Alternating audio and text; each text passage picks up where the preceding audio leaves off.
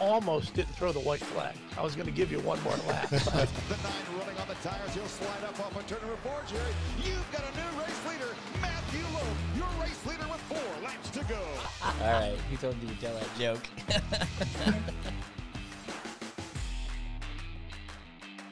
Well, welcome back. It's season 3, episode 2, and even looking through Whoa. Season 3, episode 2? 5, because I couldn't see because I'm still trying to figure out if the eclipse is happening. Did the world end? I can't see. Ground control to Major Sean. Major Tom. Yeah, my world just Major ended. Sean. Take your protein pills and put your helmet on. Can you weld with those on? Can you what? Weld with I those suppose you could. I can't see a thing because you can put a welding helmet on. You and looked directly into the sun yesterday, didn't you? No, not just yesterday. That Eclipse deal was crazy. Did you see them down there? They opened and they put all these kids in like AT&T Stadium and opened the roof, and I mean they had like huge watch parties all over. And the path, the 100% Eclipse path went over Central Texas. It went right through diagonally through Texas. Yeah, so they should. They were acting Yeah, kind of like Waco would have been a great place to be yesterday. Yeah, no. Trust me. Yeah. My wife wanted to go pretty badly. You wouldn't Just take not to see the eclipse, though. She just wanted to go. She just wanted to go. She just needs an excuse to go down there. So I wore this hat for her today. Oh, that was so sweet of you. Yeah, it's my show. I'm sure she'll think that's just as good as being in Texas. Sure. Exactly. The It's hat. good, Oh, Brett, we're good enough for me. It's good. But Yeah. no, If you had the Whataburger shirt on, you'd have the whole ensemble. Exactly. you know, people said the world was going to come to an end after the eclipse. That was the whole thing. You know, whenever that was. It's always good. I thought that was like, Y2K. I was Yeah, gonna say, I thought exactly. Y2K. That was Y2K. 2020. The zombie apocalypse. Guys, none of this has happened Zombies? yet. None of this has happened yet. I know. Even after COVID, nobody turned into a zombie. Still, There's a few. There's a few I think that could probably qualify. I'm still trying to figure out Some when of we're them show actually some going to see a characteristics. Sam Squanch sighting that we can actually see the Sam Squanches. I called my daughter. Well, I see how did yesterday go. I said I was actually after I picked her up. We took our daughter out of school so she could see the eclipse. It sounds pretty irresponsible of me as a parent, right? But here's the It's a thing. neat educational. Yeah, thing. it's cool. She's in science class, right? Take her out of science class. Why wouldn't a science teacher took him outside? This is my point. Yeah. This is my point. So I said to Kennedy, while we're going home, I was like, well, I don't understand. Why is you for science? And they did. They said they could, study hall could go outside. If you had to have glasses, they wouldn't let you go outside because they're afraid a kid's going to go outside without glasses and look at the sun. I bought these just this morning. At There's the weird things. I don't know. When I was in like 8th grade, I remember an eclipse, and we went out and got in like a refrigerator box out in the backyard of our school here in town, and took turns like going in, and you'd look. They made a viewer, and you went in, you look up, and you see, oh, cool. You get out, and the next, I remember that when I was a kid. So I'm thinking that's what's going to happen, but no, it didn't happen. They didn't do that. So I took Ken out of school and brought her home, and we were going home. I said, so why, Did you find that refrigerator box? I thought you made viewers in science. And she said, yeah, science class. I was like, well, why don't you go outside for science class and look at the eclipse? She goes, well, we had a sub today.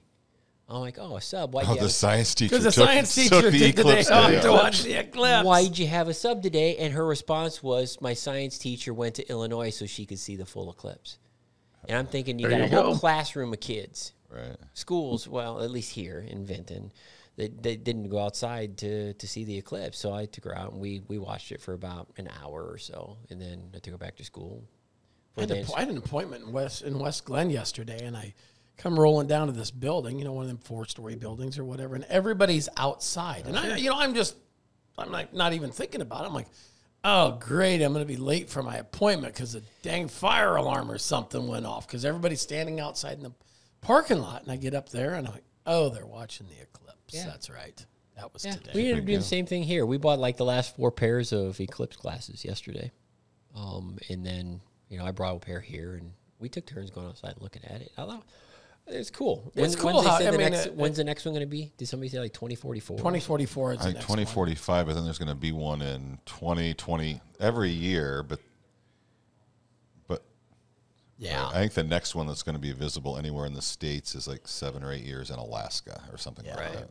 Right. So there's an eclipse. Fascinating. Nate can't hear. People can't hear Nate. Every 18 months. Every there's 18 an months, one an happens eclipse somewhere. Sounds just not here. sarcastic, Jim. That But sounded- I had thought that they had said it was the last time this century that an eclipse, 100% eclipse, would pass over the state of Texas. Oh, so in sure. Texas, they were having parties for 3 Right. days and Oh my concerts. goodness, it was and crazy. they had no school. They closed the government buildings down. There was a lot of things that they did. And here, it was just like another day. So I know in Des Moines they said it was 84% coverage. Yeah. So it wasn't. Yeah, because I know, that was like the deal when we were down in the fall at Batesville, Batesville was it was in that it was in that line of 100% coverage, and they were getting phone calls about, are you guys going to do something at your speedway and camping and this and that? We can come watch the eclipse. They had a map online that showed all of the Airbnbs and all of the hotels and stuff that were sold out, and it followed the path of the eclipse. People were traveling across people the going country. to Arkansas. I'd see some of our members in Arkansas posted on Facebook. There must have been a 100% eclipse. Yeah, Arkansas was, Batesville, they said, Batesville was like right the in it. hottest, was like the spot in Arkansas where you would get the 100%. Very cool. Producer Nate went and watched It's it with the interesting. boys. He did. He did. He We were went out going to and do a watched it. podcast yesterday, and he said, "No, I'm going to take the day off and watch the eclipse." Good for him, though. Yeah. It's educational. I was going to buy some Like you're going to see it glasses. every day.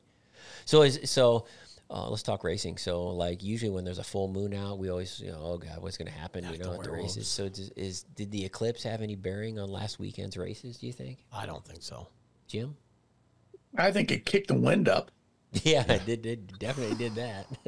Races were good. Saturday especially. Holy goodness. I took a video of the flag in the infield at Boone during the hobby stock feature, which is the last race. It was of the still night. straight out. And it was blowing like no tomorrow. I went in the infield and got out of my car for the heat races, and I lasted maybe like 3 laps, and I got back in my car. Oh, I know. We watched.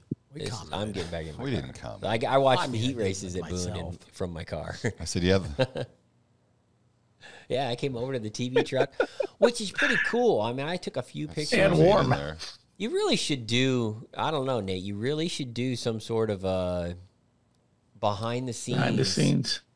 When you're using that equipment, we've got a production truck. IMCA TV has a production truck, and Nate does a fantastic job. And I'm in there, I'm like, there's wires going everywhere, and there's a big equipment rack down one side of the wall, and there's a whole wall of TVs, and there's 4 guys sitting in there, and I'm like, does all this stuff actually work? I mean, look at all these wires and plugs and everything. I was going to take pictures, but I was at Stewart Thursday night for the Frostbuster and walked in there for a little bit and took a video, and I asked Nate, do you care if I share it on my Snapchat, on my social media? And the people that commented on it, yeah. it's so cool. I mean, it's if you watch an NFL broadcast or something like that on TV when they take you inside the truck and people are waving. That's the same feel that you have for this. It's pretty Yeah, cool. it's a little smaller. We don't have That's we smaller, don't have a but- semi-R. We've Right. got how long is it? 28-foot trailer, 16, even bigger. You know what would make it neat if there was LED lights. One of these days, One of these days, you and we're Matt gonna have a are gonna- 28-foot trailer. No, LED 16-foot lights in trailer. there. Bigger, Yeah, bigger isn't always better. Yeah, it's Yeah, maybe 28 exactly. foot long with the van. Yeah, but it's Small but mighty.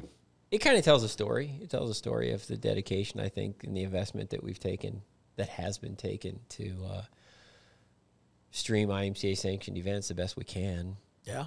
I mean, The product's incredible. I mean, the product is just incredible. What you see. yeah, I was watching. Well, it was during the national anthem. I was on the backstretch during the national anthem, and I kept seeing this little dot on the ground on the racetrack, and I'm like, what is that? And I'm looking around. I'm like, is the eclipse going on? I mean, what's going on here? I'm like, what is that dot? And they had, I couldn't find it.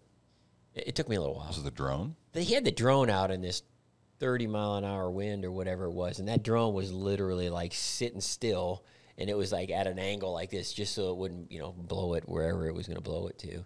But I was like, how do you fly a drone in 25-mile-an-hour? That's what I wind? asked Mike. I said, he goes, oh, you just fly it. It was impressive, It's probably second nature to them. but it didn't stop. The wind around here has been brutal. I don't Oh, think it was too bad yesterday. It wasn't too great yesterday either. Yesterday was good. Today I think it's supposed to be nice. But the racing was good. You know, Yeah, I went it to was. Boone. I think Ryan went to all of them. Yeah, Jim went to the Frostbusters and the Dodge City, as if he can't get enough racing. You know, Jim. He likes to drive more than he admits, Some- or doesn't like to Well, sleep, he's or got- doesn't like to be home. Well, or I something. mean, you know, he does. I mean, He we has know, spec we part know, one. we knew he was going to the first one because he likes how it feels in Stewart. So then he went off to Dodge City after that. So Why not? Jim has Right on the way. access to Spec Part 1, so I mean, Yeah. he can go pretty much wherever he wants. yeah, I think Spec Part 1 would have had a tough time landing in Dodge City Saturday. Taken out by Yeah, a they- tumbleweed.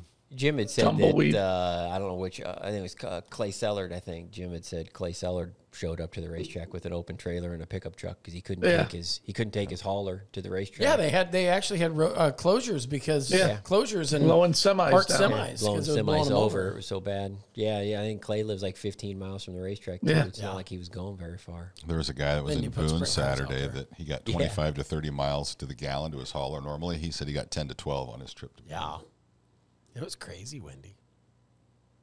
Wind-powered vehicles is what we needed. But you know what? We Wind-powered raced. race cars, why not? There you go. Yeah, A little wind ain't going to stop us from racing. I think it'd be a little problematic to race sprint cars in 65-mile-an-hour winds. It would have made it exciting. But you know, the main thing is, whether it be Dodge City or Boone or any of the Frostbusters, we got the features in. Yes. We got the features in.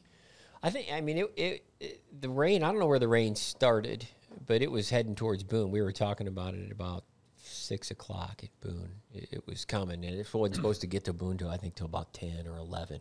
I remember it was probably But it about was- 8:30 or so. I looked out to the. I just looked into 3 and 4, See lightning. and there was just this big light right over the power. Right, I'm like, What time we get done? Like a little after 9, 9:30? Yeah. yeah, about 9:32. I left the racetrack at 10:30, and it was starting to sprinkle Yeah, it was. It's about time I left too. when I left.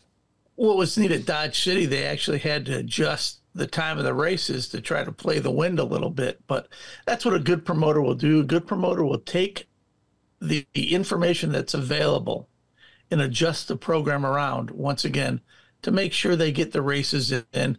The racers aren't left high and dry without getting paid and stuff like that. And Kyler did a great job of that down in Dodge City.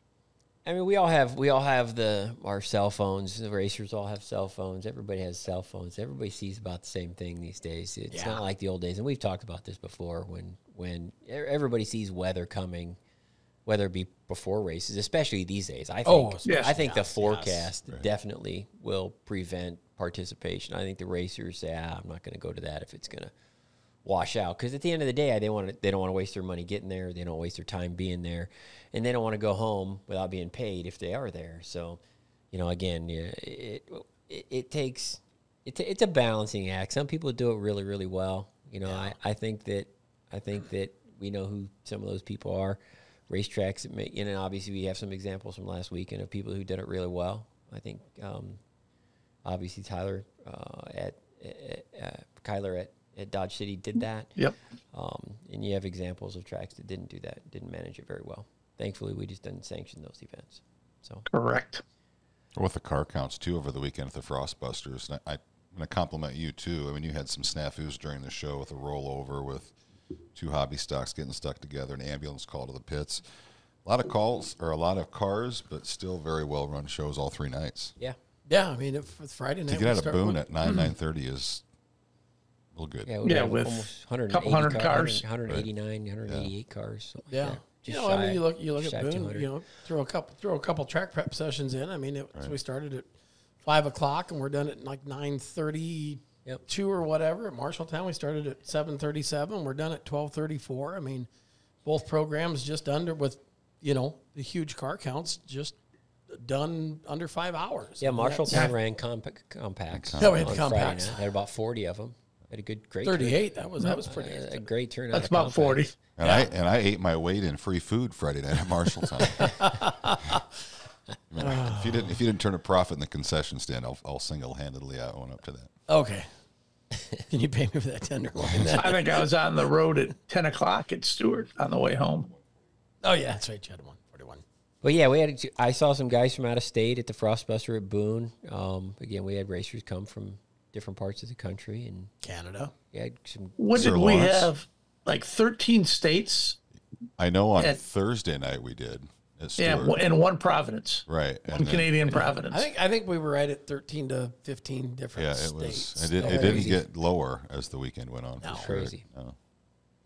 I always find it fascinating.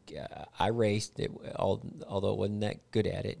I admit I raced, and I'd pull my car. The farthest I ever pulled my race car was to Davenport from here, which is what, 2 hours. 2 hours down there and 2 hours back, and it just, to me, we drive, you guys drive, Jim drives all over the place. I drive when most of the time, most of us are driving to races, and we're not pulling race cars. No. And it's not in the wind or anything like that.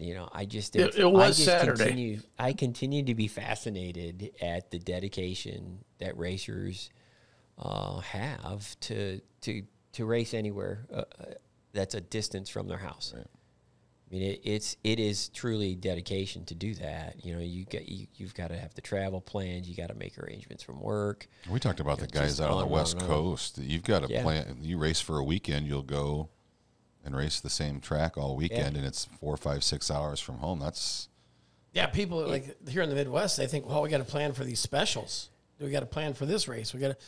People on the West Coast have to plan for their weekly racing, how they're going to make it. Right. And where they're going to stay for just their weekly programs, because they're anywhere from 4 to 8 hours apart, depending on where you're at. And what did we have? What was the longest tow for the Frostbusters? Can somebody look that up? Ryan? I don't have the mileage or anything here. I would think it would have to be. Yeah, it has to be Lawrence. It's Lawrence O'Connor, wouldn't it? Yeah. I mean, where's he from? British Columbia. He's from Port Hardy, British Columbia, Canada. Would he be farther than? I guess I don't know what way he came to get here, but that's a way. We had guys from California. Technically, he came from Missouri, but I mean, still, he's been kind of racing the whole circuit. Did the Winter Nationals, Clash on the Coast, Frostbusters, and now went home. Well, I mean, Sir Lawrence is, for those that don't know, I mean, he's in the construction business, right? Yes, he's into bridge building and a variety. He's into a lot of things, other different things. I had specifically asked him, because of the project we got going on there, we have concerns as to, how are we going to get fans from one racetrack to the other at Boone, right? And so that is so crazy that you guys were able to cover that up so fast, and it looked just he showed up, and people started asking questions why he was there, and I just wanted to let everybody know, I mean, when it's not easy. It's not going to be an easy task getting people from Boone 1 to Boone 2. And we have all the camping and all the cars. And Lawrence told me you were talking about like a couple skywalks or something. Well, for a while we talked about a high-speed rail, an underground. Oh, like when you go to DFW and you ride the thing around. Yeah, the tram. We had the overhead. We talked about overhead. What about a subway? Then we talked about an underground subway. No way. Yeah. Yeah, I think that's the way to go. It was good to have Sir underground. Lawrence there to talk about that, and he was offering some input. Consultant. What he thought we should do. Ryan, if you don't want to ride on the subway or the tram, I'll carry you on my shoulders. Like normal. Ryan's getting out the moonshine. Don't think I'm not either. I didn't know that thing was open. You taking another shot, Boone Ryan? 2 or Boone 1? What are you talking Now, about? Boone 1 was open because we were there, but I just can't believe how quickly you got it covered up so people couldn't see all the stuff that was happening. It's an incredibly stealth project. We are using technology from the military. No way. Yeah. Yep. Military technology to cover it all up. It is. It's like get a 3D printer. It's like the nuclear missile silos that you don't even know are there in Kansas and Nebraska and shit like that. Right? You just drive right by and it looks like a cornfield. Next thing you know, they just... it's kind of like Watergate. It looked like just a normal hotel until they found out. They push a button and it all just goes away, and now it popped the missiles. Wow. That's what it's like at Boone right now. Yep. Just push a button and it all goes away. So that's what those stakes were for along the driveway when you drove. Correct. And there sits Boone 2. It is there. People just aren't looking hard enough. And one of the great things about Boone 2 is a retractable roof that should help us with the rain. Correct. And Well, I've been consulting with Jerry Jones in AT&T Stadium with that. That's why I go to Texas usually. Is I sit down and have lunch with Jerry. Wow. This is all amazing And we can information. pull the track out, and we can reconfigure the That was a track just like shot. on the. What? How was on the the shot rails. to the throat there? It was weak. Burned. It was weak. It was weak. It was weak. Good times. Sorry to So hear anyway, Wow. what else we can talk about? that. Well, we did have some racing in the past week. We had Batesville, Yeah. which I thought was interesting. There was some highlights of that where we had a little Taylor on Taylor crime, I should say. Yeah. That dirty Taylor. I wonder, that's got to be interesting for Connie up in the booth. Do they disqualify him? Do they ground him? Or how do they handle a situation like that? I really think what happens is they have to just worry about how Sunday dinner is going to be. Christmas. Christmas, Thanksgiving, Easter. It's all got to be good by the time you get to Christmas. Yeah, I mean, this did happen on Easter weekend. The Easter egg hunt could have been affected. Is that the first time we've had something like that happen? I think the most memorable one had to be the Super Nationals. So who took out who? Larson on Larson, I think. Well, who was that, Ryan? Jeff took out Peyton. No, I'm You're talking about the Super Nationals. Jim jumped to Dustin Super took out Nationals. Jeffrey. Yeah. But they were both still on the stage. Yeah. Yeah, Jim was on the They stage still too. finished on the podium. What happened in Batesville? Did they both finish on the podium still? No, I don't think, if I remember right, I don't think Peyton finished, did he? I don't know. I'd have to go back and watch the replay. So who took out who? Peyton took out Jeff? Well, I mean, they I just think, ruffled. I think Jeff took out Peyton. He I just believe. meant to Jeff ruffle him won. up a little Jeff took bit. out He just Peyton. meant to rattle his cage. Meant to rattle his cage. Jeff's been fast, what though. we ought to do is maybe one of these days, producer Nate can pull that up and we can have you make the call. We could. Wouldn't that be fun? Yeah. There's a video right now circulating Facebook in Arizona that people want us to make a call on. We should just put that on our Facebook page. If you were IMCA, what would you do? We have these moments. People think There are moments in life that make you ponder things. Ryan and Jim and Dave and me, and we have these moments where like, Oh God, don't remind me. what would you do? What should we do? People think I like writing letters, and I really don't. You're You just like I signing really them. don't. I do, so I have to make sure the signature is Make good. sure my You're just the throw messenger. that one away. At that point, Yeah. Ryan, you're just the messenger. Yes, you're like the old grandpa in Stroke. Well, Race. you So do Ryan, what I really do. the But I get the messenger. calls. Right, so for the record, Ryan really doesn't make the calls. We discuss it as a group usually on some of these situations. But at the end of the day, Ryan isn't the person that makes the calls. Well, that depends. Sometimes I have to tell racers, you got to be shitting me. Ryan did what? Holy crap. You better We put had that on no- Facebook so everybody sees what he screwed up. Yeah. We We'll had have to no talk to Ryan idea. about that. We had no idea Ryan was going to make that decision. What a dick. What the hell was he thinking? Never would have done that. Yeah. Ryan's still collecting fine money from the Super National Sport Compact. fee. Holy cow. It's been a busy week. Whoops. It has been. I don't know. We had like a record. I think we had Nine like of 'em. nine sport compacts at Super Nationals that had illegal engines. Yeah. A few of them paid last year. And yes, and they're I've still heard from a few this week. They're trickling last in. week. They're ready to race again. Oh, yeah, because it's racing time. I want to race. I better pay this letter. Where's that damn letter Ryan sent me? It's probably on Facebook somewhere. In all reality, I mean, there are stressful decisions that we have to make. It's not like we enjoy finding people, contrary to what might be said on Facebook. And again, we laugh about it a little bit. We have to find some humor in some of the stuff that we get pulled into at IMCA. Because if you don't find the humor in it, if you don't find the, if you deal in the negativity all the time, in the angry people all the time, it gets very stressful. Ryan and I have talked about this. I worry a little bit about him having to deal with that stuff constantly because he does send the letters. So he's the person that they usually reach back out Which to. is fine. And it's not really Ryan his, Clark, please. it's not really his fault, and it's not at the end of the day. Hey, but he did when he took over the executive secretary position. He knew these shoulders were going to have to be if you go back, I can be a little bitch too, Jerry. Oh, I know. again, if you go back 15 years or so, we didn't really have automatic penalties. We literally made those decisions kind of like just on a per case basis. And the bigger that we've got, and the more racers that we deal with, the more divisions we deal with, and stuff like that, the automatic penalties have really cleaned up a lot of those decisions for us, and they take some of the stress, so to speak, of the situations out of the decisions that we have to make. A lot of times, The rule book dictates what the penalty will be. A lot of times, people It's will easier. call and It say, says right here. "What are you going to do?"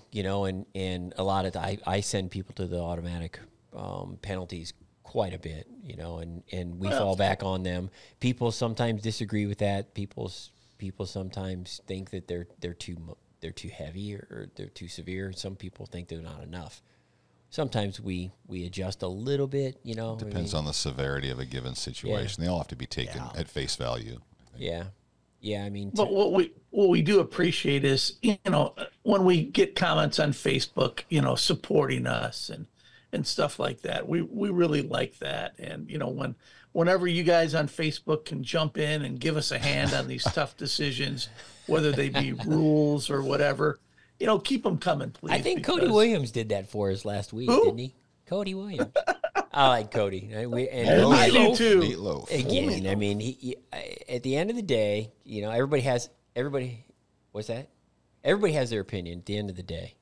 And whatever it is, whether how we handle penalties or what rule decisions we make or whatnot, and we had a situation that presented itself a week or so ago with the hobby stock division with offset rear ends, and we did make a slight adjustment in the rules from last year's rule book to this year's rule book. We made an adjustment. It was what we would call a clarification, but we didn't change the rule. It was really, we get calls all the time. Dave does. Dave gets most of these calls and asks questions. And when we get the calls consistently, it's like, okay, do we have that word used correctly? Is the sentence worded correctly? Does it say kind of what we mean? Because you get people that get a little confused by that, and we had that happen with our hobby stocks and centered rear ends and our hobby stocks and what we consider to be a centered rear end.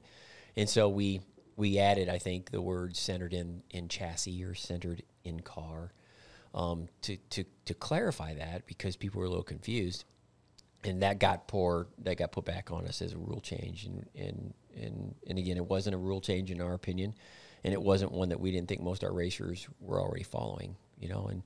And it popped up quickly this year where we had some cars that had offset rear ends in the car. By their interpretation, they felt that they were legal. By our interpretation, they weren't. So David addressed that, and Cody was involved with that. And again, that's that.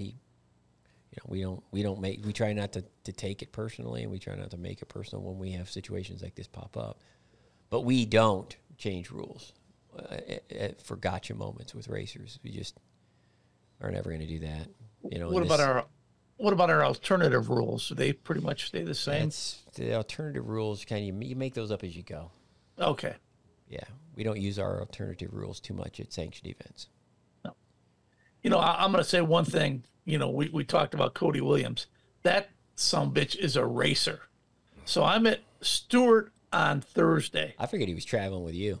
Yeah, I figured you guys were like... You're riding with him. I figured he had a fresh 9x13 pan of meatloaf right there for you when you got to the track. I had meatloaf last night, and I'll probably have it for lunch. But he's at Stewart he lives in Minneapolis, Kansas. Jim lets it loaf a lot. So he drives to Stewart Which is Thursday by Salina. night. For those that don't know where Minneapolis is, that's right by Salina. It's up by It's St. not Paul, by St. right? Paul. It's by St. Paul. Oh, no.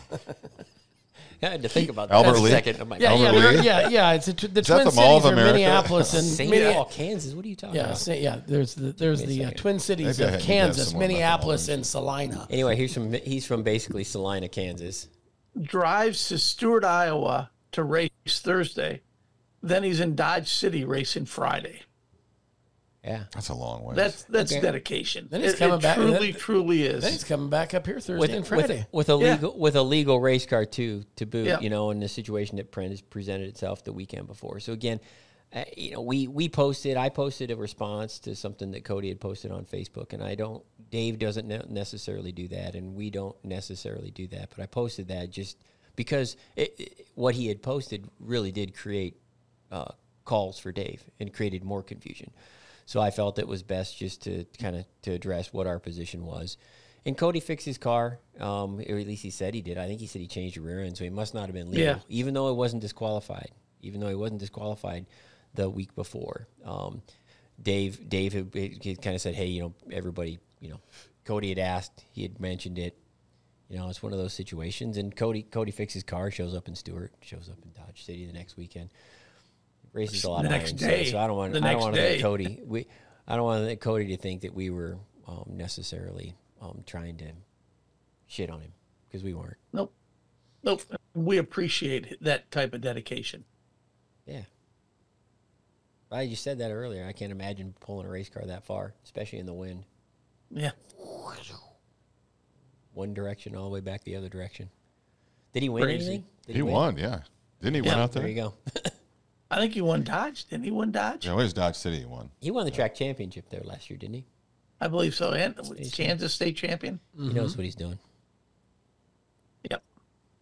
He's a nice guy. Yeah. He's a nice guy. He comes to our banquet. Again, I don't have anything bad to say about Cody. I still want to figure out where they got the nickname Meatloaf at.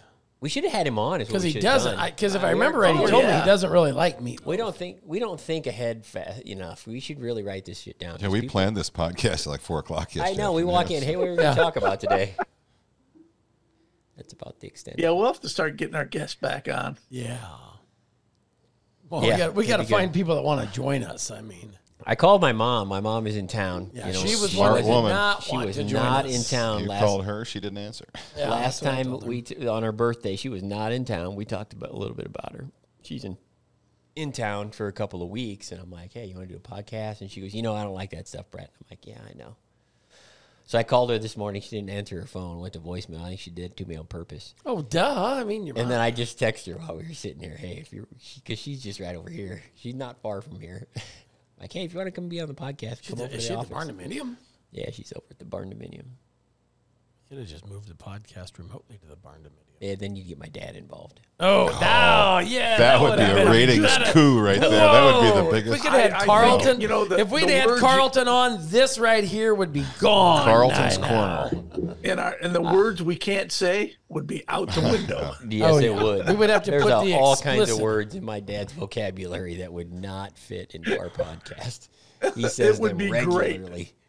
But anyhow, yeah, the other day he came over. We watched the Iowa game. We didn't talk about any of that.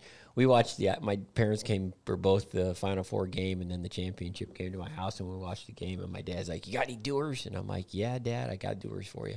I get it out, and he's like, oh, it's the wrong Dewar's. I don't drink that no more. I drink White Label. I'm like, what the hell is that? What's White Label Dewar's? I don't even know what that is. Did you go get some then? No. I had a Texas Fifth. That's what you call it, Yeah, right? the big handle. Yes, a big one of regular Dewar's. Yeah, Did he drink it?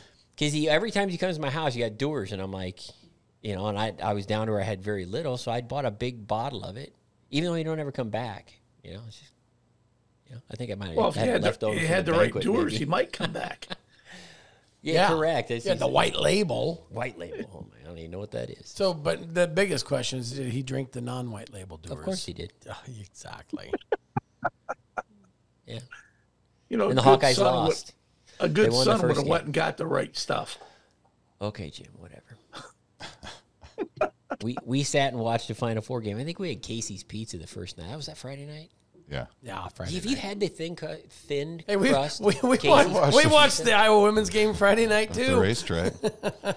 Oh, yeah, I stayed home. You stayed home that night. It was warmer at my house. I had. And it was. Because I texted you. I said, hey, somebody promised me they were going to be here tonight. Yeah. Oh, yeah, I'm at home. It's cold. So since when am I not good enough for you? Well, you're always good enough for me, but just sometimes he says he's going to do things and then doesn't follow through. Here's the thing. I see my dad usually maybe twice a year. Okay. I have not seen him since August 4th of last year. Jerry. So he's in town. He wanted to watch the Iowa game. I'm like, yeah. I'll just Brett sat with my dad and watched the Iowa game. And ate thin crust Casey's Pizza. They are pretty good. Is that new? Yes. Yeah. I saw an ad for it. I'm like, thin They've been out for about 4 or 5 months. Right. But How thin is it? It's good. It's By far the best pizza they make. I mean, they do have. I think. mean, the regular pizza is a little thinner crust, but it's thin and crispy. It's thin. This is thin and crispy. This is thin and crispy. You know what it reminded me? It reminded me of Jolly's Pizza for those who live in this area. They cut it differently and everything. Oh yeah, it's in the squares. Like it's in the squares. So that's how they do it at Casey's too. Yep. Yep. Yeah. It's. I was like, this is so good. Huh. Try it out. It's good. Thin crust Casey's pizza. thin and crispy. Yep. What toppings? Yeah. What'd you get for? You like the sausage from Casey's, don't you? That's what I want. Shut up, Jerry. Shut up, Always has to Jim. go I to don't want to say the sausage. word now. No, I'm gonna no. walk He likes the Casey's sausage pizza. I'm gonna walk myself into a meme. Yeah, I really like sausage. Pizza always from a- Casey's. It's always about dick with you, isn't it? Sausage, mushroom. Why does it and always onion. have to be about the D sausage at the? Oh, actually, it was sausage, mushroom, and black olives. I think. Ooh, what that I is a had. good combination. Actually, did you put? Sometimes. Okay, onion, now here's sometimes onion. this is the question of the day. It's the best. Pineapple or no pineapple? Pineapple on a pizza? Yes or no? I've never ate it. True story. That's how I. You know, I I say hate no. to say this, being from Rome, New York, which is Italian food galore, I have had pineapple on pizza and it's not bad. Oh, I love it. I've had Italian it before. sausage, cut pepperoni, Never tried and pineapple. Yes. I've had it and it's not bad. I just don't prefer something sweet on my pizza. It just seems, I don't know. It's just not my thing. Oh man. But to each their own. I remember my dad. We'd always it was Canadian bacon and pineapple. Yeah, that was always. I'll get in the mood for it every once in a while. Just a good old. She had ham and pineapple. You had ham and luau. pineapple. Yeah, Had that- little What else luau. we I can guess talk about? it's got to be Domino's. For me to get pineapple on pizza, it's got to come from Yeah, Domino's. but Domino's doesn't put enough I don't on. really like Domino's pizza. I like their thin. Thin and crispy is good. Now, if I go to our go-to Mama's Pizza place, it's cut pepperoni and Italian sausage only. Is that in Omaha? Yeah.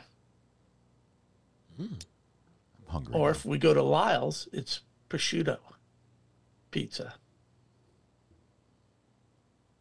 It's making Now me you're hungry. talking. I had a I'm taco hungry pizza the now. other day. 10:30, and I want to go get a pizza. What else are we going to talk about? Talk about Well, we talked about Eclipse. lunch and You didn't talk about. Were you going to talk about the Iowa women? Oh, we Were you, I didn't know you brought that up. I didn't know. Well, I mean, they talked about the game. I mean, It was a hell of a lot better than the men's game last night. yeah. oh The man, women's tournament was better than the men's tournament. Yes. I thought. Yeah, I would agree. I don't think I watched a single men's game the whole tournament. I, I didn't watch watched some last off and night. on, but Yeah, I watched some. I didn't see last night, but I watched a little last night. I don't know.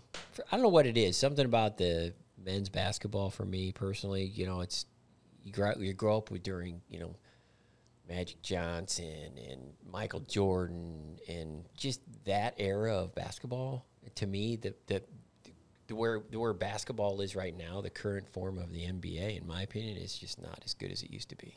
I just don't like it as much. to That's me, just me. to me, there is no basketball after college level. There's no basketball. Basketball stops being played at the collegiate level. Once it gets to the NBA, it's just a show. think it takes on a different step, form. Five It does. steps It is just not a does, yeah. travel. It's yeah, the officiating takes a back seat to the stars and the names. And I think when you have a point. league that's filled full of people like Zach, is it Zach Edey? Is that his name? Oh, yeah. I mean, he Edey from didn't have to Purdue. jump to dunk the ball. Yeah. I mean, he just I mean, what shouldn't they raise the basket for people like that? Dude, shouldn't they have like a basket that just goes? Up So and once down? the basket recognizes Zach Edey's in the paint, it automatically goes up like 3 feet. I mean, listen, why not? We're smart enough as a technology, right? You put it in the ball and it talks to the rim, and so that way, and that it's way, AI. that way, every single player has the same. The tall guy doesn't have an advantage. That's over very the socialist of you, guy. Brett. I It appreciate just kind that. of like it kind of appreciate that. evens it all out because Exactly. because well, just I- look hey, at I'm gonna look say at the the thing about Iowa- it, though. Look at the Iowa women's championship game. That Cardoza girl was 6'7". Right. She didn't have to hardly jump off the ground, and the Iowa players are down there, Yeah, but look trying at, to grab the but ball. And look she at just Edey. grabs the rebound and shoots it back in. She had like 17 rebounds in the first 2 seconds of the game. But look at Edey. He lost. I mean, there were 4, 5, 6 teams UConn's this got year. a really good big guy too, though. Right, but I mean, there's 4 or 5 or 6 teams that beat Purdue this year that were able to outplay Edie or shut him down. Hell, Nebraska beat Purdue. Yeah, that's very Exactly. true. Isn't it? Nebraska won a game this year in college. They have the National Coach of the Year. Yeah, they Red went to the Hoiberg. tournament. You know, you talk about that AI stuff with the ball and the hoop. I mean, you didn't know when we were talking about Boone 2 and all the stuff. You didn't mention the AI on the track prep. Okay. That's being. Yeah, we've got some pretty serious technology. I know things you don't know. What? There are some things I know that you don't know. I give credit to Carson. Carson is really, really, really super technologically advanced. Techno Carson. Techno Carson. We call him Techno Carson. Yeah.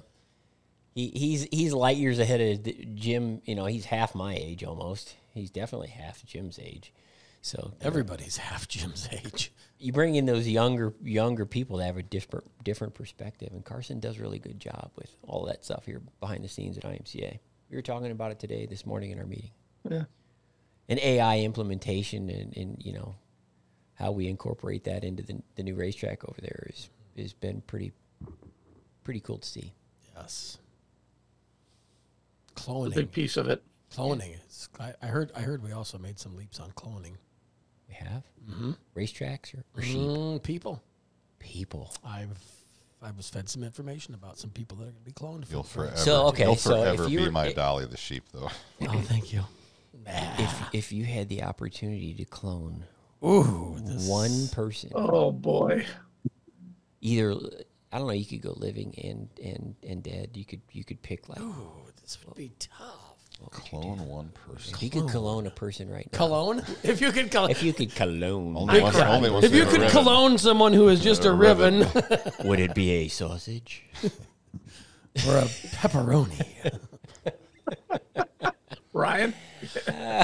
I'll defer to the expert. Yes. Any kind of meat's Cologne. okay by me. Generative AI Yeah. is I don't know threatening who I would humanity. clone. I don't know who I would clone either. And there are a lot of people I know I wouldn't clone, including You hear myself. stuff like Walt Disney, like is in the cryo chamber. You hear stuff like that. Have you ever read something like that? Yeah. The Golden Ted Girls had their Williams. heads frozen. They did.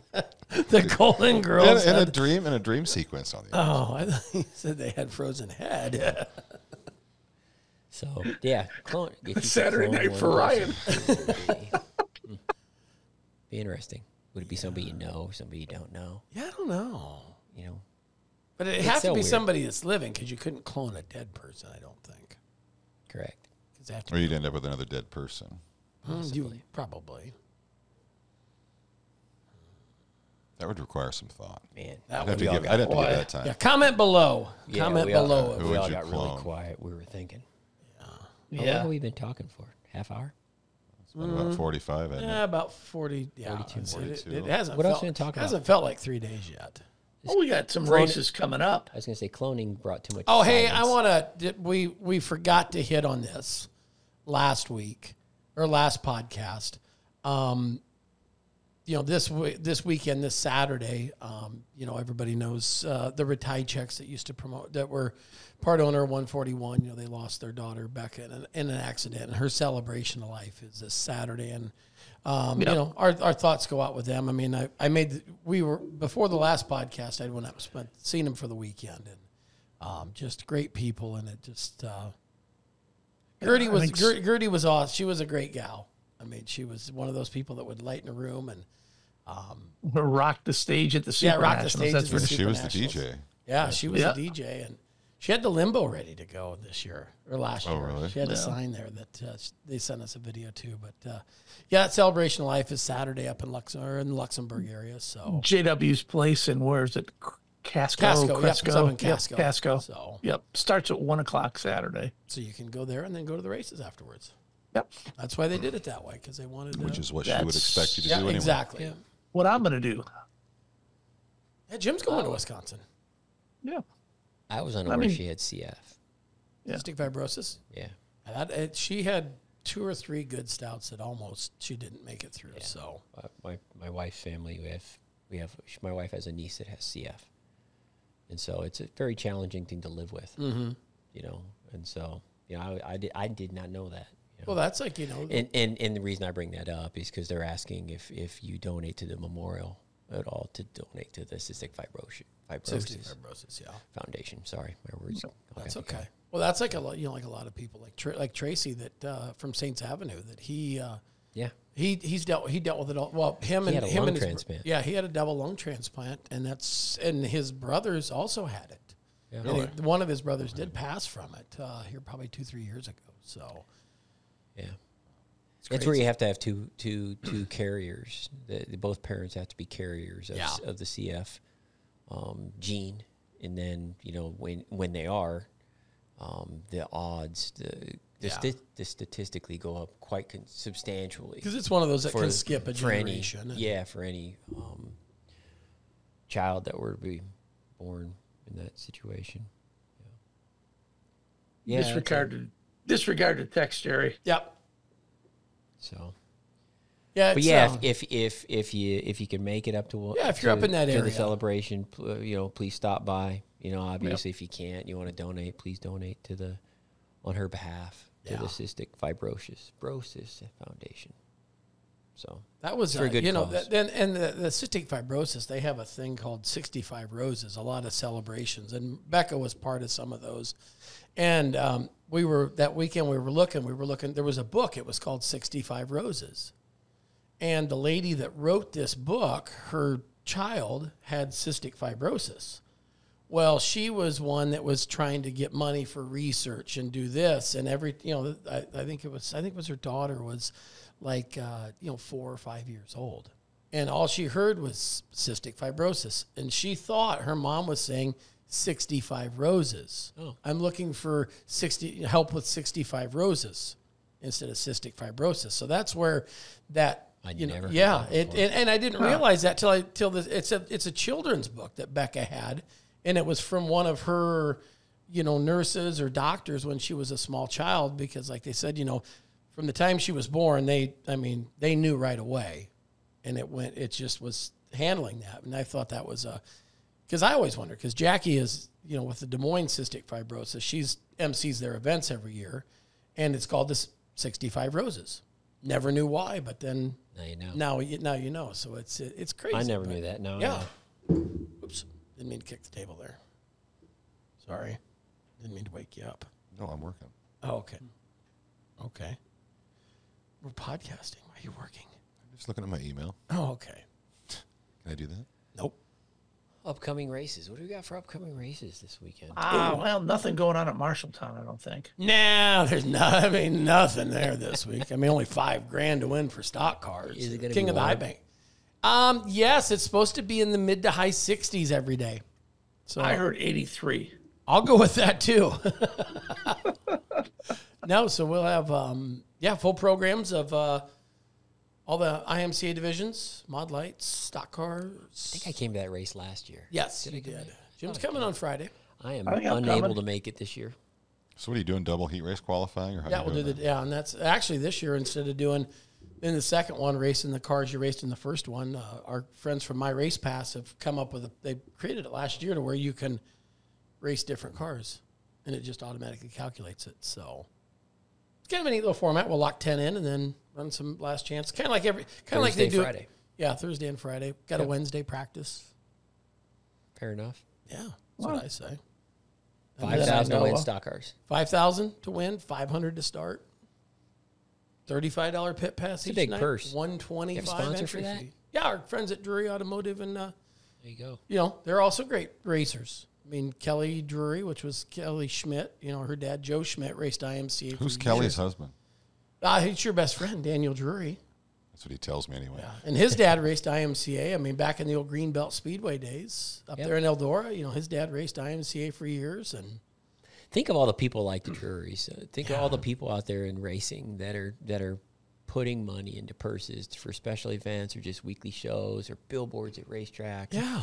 Think of the you want to talk about some serious money. Think of the incredibly large amount of money that people just put into racing.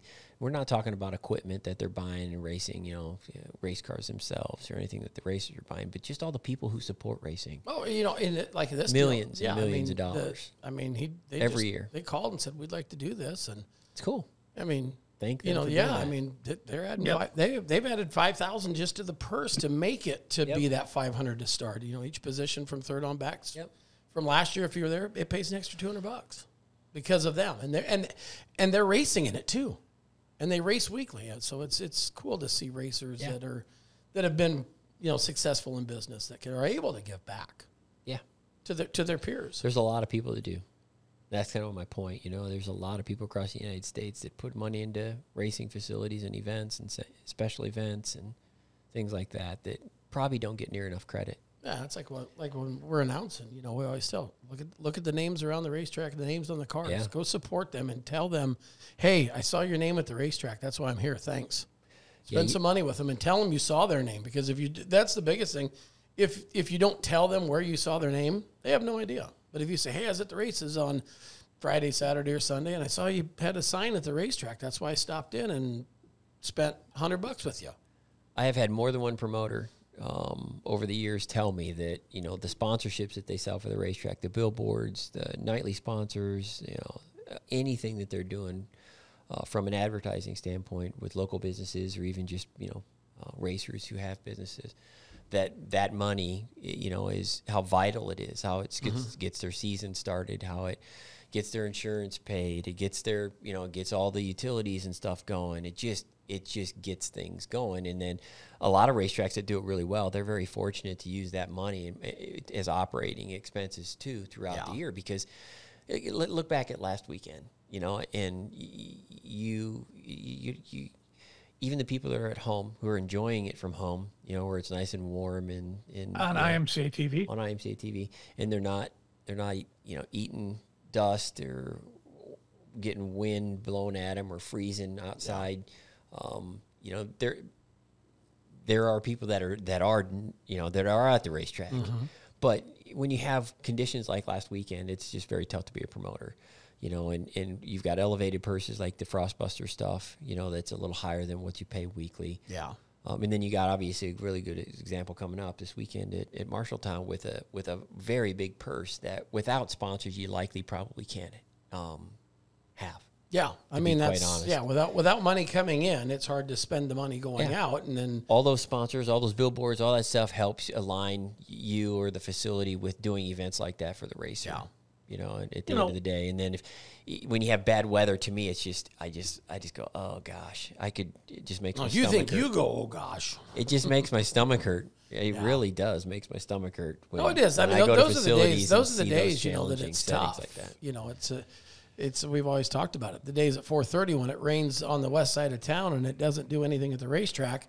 People have already made their mind up. They're not coming. Well, I'm not. It rained. They don't. Or it might rain there, even though it looks like rain. Yep. So it's tough. It's I don't think people realize, Jerry, for example, give us a ballpark figure to open up your gate, even on a weekly show or even for this special show. What's it cost you in ballpark? To open that gate up. $6,000 to $9,000, and that's just starting cash. That's not. That's by the time you get you got to go get change order. You got the first night's always the hardest because you have no inventory.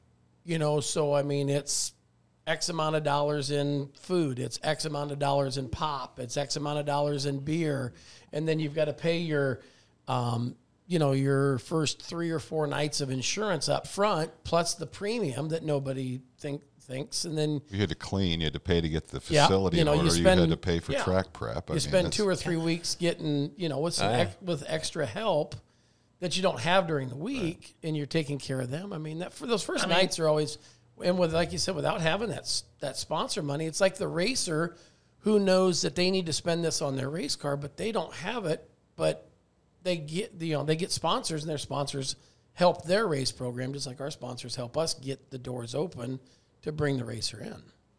I think that I've said this before. I think that every racer should be an official at some point in time.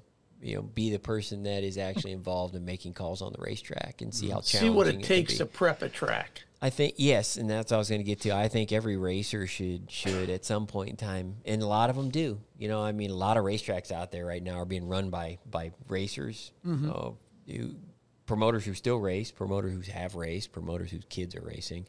There's a lot of attachment to the people who are on the back end running races because they love the sport to begin with. That's, so, but I do think everybody who's a racer should experience officiating at one point in time and should experience what it's like to run a race, an actual race with money on the line, the risk associated with it, because it is incredibly stressful.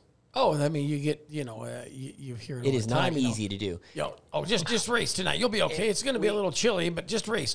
Okay, well, I know you want to race as a racer, but we have to make sure to keep the doors open, and if the fans don't come in and we lose 10 grand, are you prepared to write that check because you want to race for the 10 grand? The argument that always bothers me is the people that get on social media now and say, well, back when I was here, back when I was there, if there was a race on the schedule, we'd race. Well, times have changed, and we've talked about how people's entertainment options have changed. The ability to access weather information has changed, and I don't think people realize that it's a business decision. I have always said it's a business. It's open roughly 20 nights a year, and if you want to cancel for whatever reason, I don't care who you are, if it's your bottom line, it has 20 nights of business, I will never question a promoter who wants to pull the plug on a show. It's their business. It gets back to the operating expenses. Yeah. It gets back to those advertisers. It gets back to the big picture where, again, I think most racetracks, and I'm sure you can attest, Jerry, that it's an up and down. It's a roller coaster ride. Oh, no, it's never.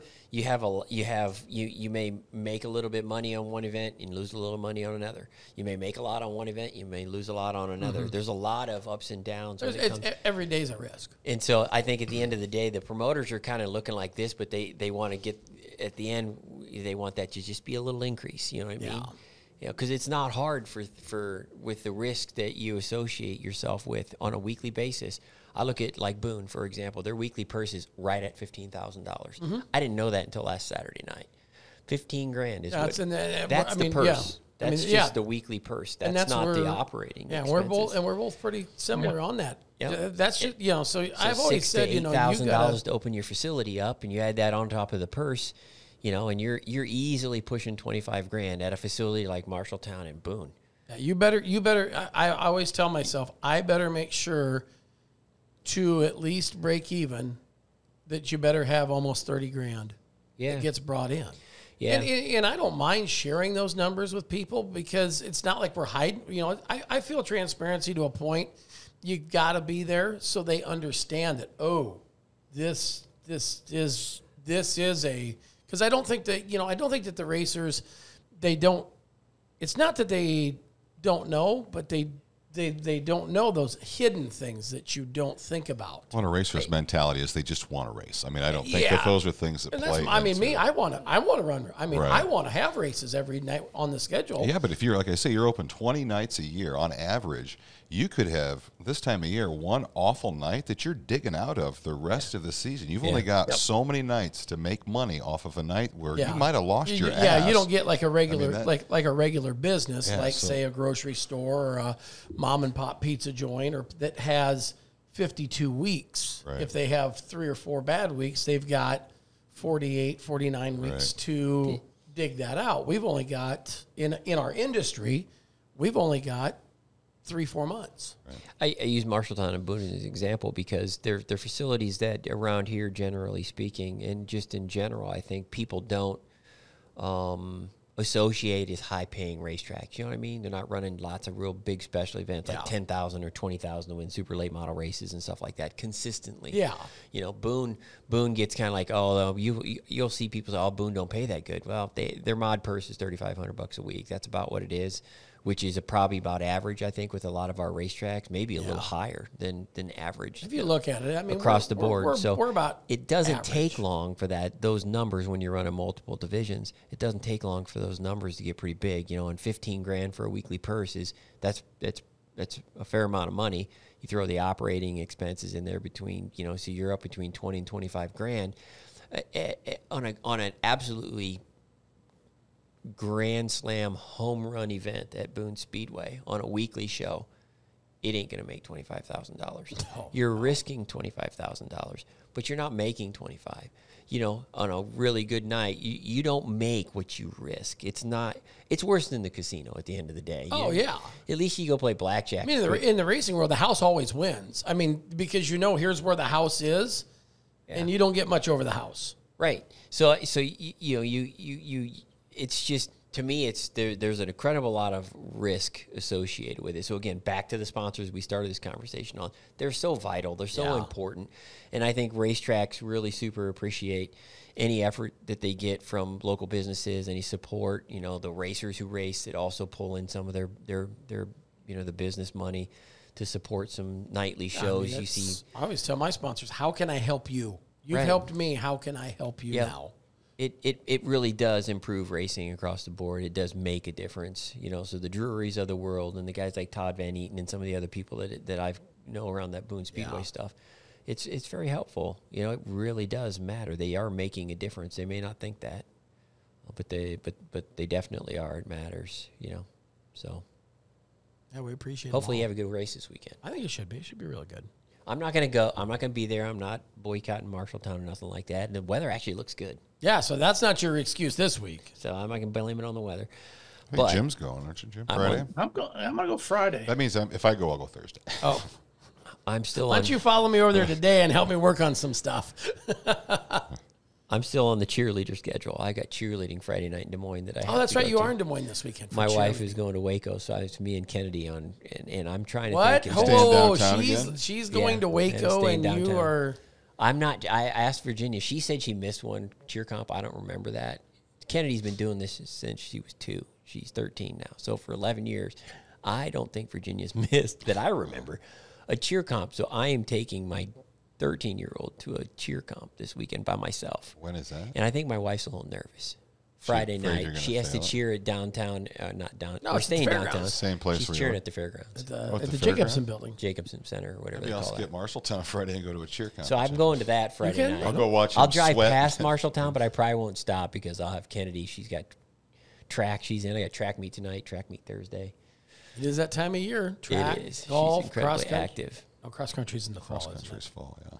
So I get it when racers, when you see racers kind of like get a little bit less dedicated to being weekly racers at times. If you got kids, it's when hard. they got kids, And it's this hard. time of the year too is hard for like in the Midwest because it's always been a lot of racers are farmers, and if we're getting into planting season. getting into that time where it's you gotta Work. It's Pay the bills. You look at farming like racing. You've got just a certain amount of window to make that happen, and sometimes you have to give and take. Didn't even race, did he? Well, Yeah. I don't know if that He was he there. at Boone. Nope. Wahoo went to Stewart. in He went to Stewart. Stewart on Thursday, and then let's see, federal crop for his area is the 11th, so he had to go to work and get. Was some he at things done. Boone? No. Was he at Marshall? I didn't know He if was not. He was not at only Marshalltown at because Stewart. he calls me. I and didn't know if he says- just skipped Marshalltown because. Oh no, he didn't skip because he skipped them all after that. 'Cause he had to go. But to work. you talk about Marshalltown coming up. You got Junction Motor Speedway. Randy Wolf, a new promoter there. They're kicking off with a 2-day show. You got Tipped In and the Dark Side Boys. They're going to have a 2-day show at the Cedar County Raceway. No, it's just one day. It's just Saturday. I think it's one day. Is it? Saturday. That Is it all just that all Saturday? star. Oh, just yes. a Saturday night. Yeah, their stuff's all sanctioned this year. Yeah, Yep. Harlan. Marsh's car won it. Marshalltown on Friday night. Tom Berry behind the wheel. Harlan's racing. They're racing everything: Starting to pick mods, up. late models, race savers, stock cars, hobbies. So we survived the eclipse, Yes, barely. and racing is picking up, Yep. and the weather's going to start getting warmer. Maybe that's all we needed was an eclipse. I'm just Did happy about the weather getting a little warmer. Speaking 'cause speaking of the it eclipse, was bad last week. So speaking my of the God. eclipse, I saw something on the book face that the eclipse, like the total eclipse, was 4 minutes and 28 seconds. Total eclipse of your heart. Yeah, total eclipse of your heart was Turn 4. around, Bright Eyes. Yeah, it was 4 minutes and 27 seconds.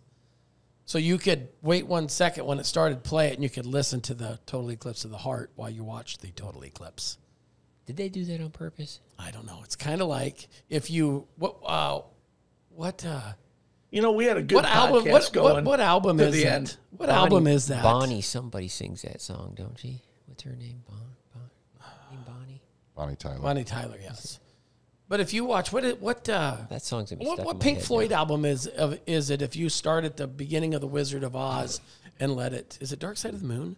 And you play it backwards. What's your No, point? you don't play it backwards. What's your point? Yeah. Just there's weird things that. Red Rum. No, that's The Shining. Red Rum. Red So what's your Rum. point? Jesus. I just something different to talk about for a second. talking There was about- no point. You're talking Maybe about- we can edit this whole deal out of the podcast and save our I thought we were viewers. going somewhere. Well, but you're we're just talking about all wasting the time races now. that we're starting to get busier. 58 sanctioned events this weekend, which is about double what we've been used to. So Yep, picking up. we're getting there. And the weather's picking up. Your yard is going to start mowing. I was going to wear my grass mowing shirt. Dude, I was so mad because I'm usually the first guy in the neighborhood to mow. Well, I've kind of been waiting for Cole, the paper boy. And he's not only a paper boy, a tree boy, and a lawn boy. They take care of my Fensky. yard. And so they came today, and I'm like, okay, I'm gonna wait till they put the fertilizer down, then I'll mow this weekend. Everybody around me is mowed, and I'm just like, ugh. I had one neighbor mow so far. I'm like, it's going to be on here by the end of the week. I don't want to be the last one. I don't want to be the first. Can't be the but first, be the last. I don't want to be the last. So I'm Can't looking win the excited. show, I beat am the looking show. forward to mowing. You guys put your I do focus love and mowing. attention It on is the best. all the strangest things. Stripes, I'd be like Jim Harbaugh. stripes that got to be pinpoint. I'd be like You got to Jim keep Harbaugh. up with the neighbors. They asked Jim Harbaugh, if you weren't a coach, what do you want to do for a living? He said landscaping. Yeah. That's No me. kidding. Yes, that's what he said. Me too. And I bet he said that without hesitation, too. He strikes me as a type who knows that's Yeah. Landscaping. Yep. landscape. Likes to mow. Alrighty. Yeah, Well, but we'll there's wrap it more up. things. We've probably been an hour now, I bet. Close to. Hour and 5. Oh, we're it's over an hour. 10:56. All right. Wow. Time flies when you're Until having next fun. time. Until next time, it'll be 3-6. As opposed to 3-2, which is really 5. Which Well, I is- mean, I had my Eclipse glasses on. Are we Still. having a podcast on that 420 you guys were talking about? You guys are throwing numbers. What is Doctor, today? are we having one That's on like a- 420? It's 11 Who days. could we have as a guest on that That's day? like a Hang on. Friday. Snoop Dogg. Let's get Snoop to come in. Yeah, let's get. Oh, so you've done some research on the 420 thing. Whoop. No, I just remember you saying That's it a last time. Saturday. 420 is a Saturday? Yeah. Dang it, that's going to be a goofy night at Boone. You might want to come fill in. Really? Oh, I worked for you Saturday night. I suppose I could do Oh, it. really? That's. We'll have like a Joe Rogan, Elon Musk podcast. Yeah, how could we? We couldn't do one on 420. We could. As Well, long we as you could don't get- record it on like 417 and think it's 420. We could tell As them long as you don't why. get sick, Jerry. Pre-race 420. Oh no! I'll make sure the dinosaurs don't come out that day. Dinosaurs.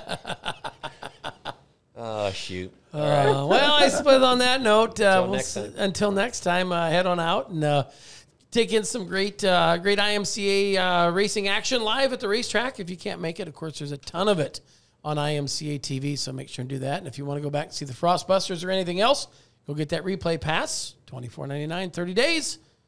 Ain't going to be 30 days till you see us again. Thanks for joining in, and we'll see you at the racetrack.